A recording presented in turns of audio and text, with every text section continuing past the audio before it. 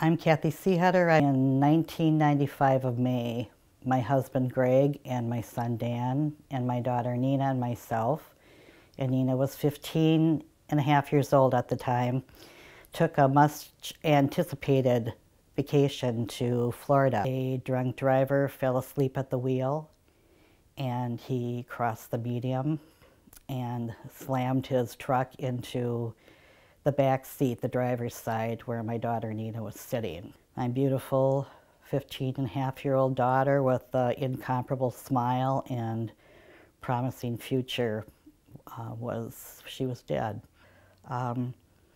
When the ambulance got there, they took my husband and I, and we were brought to a nearby hospital where we were in the emergency room. I was laying on a gurney waiting for my treatment, and a very kind hospital chaplain stayed by my side.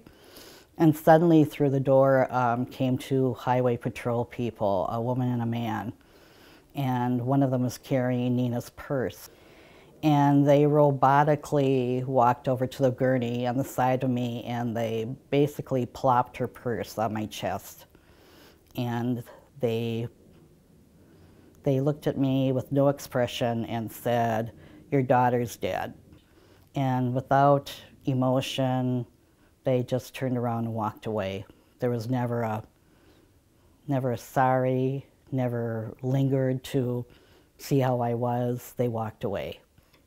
I think it would have been so easy for them to just simply walk over to me and say in a gentle way, "I'm so very sorry, but your daughter was killed in the car accident." And maybe even take my hand for a few seconds and then just gently give me her purse.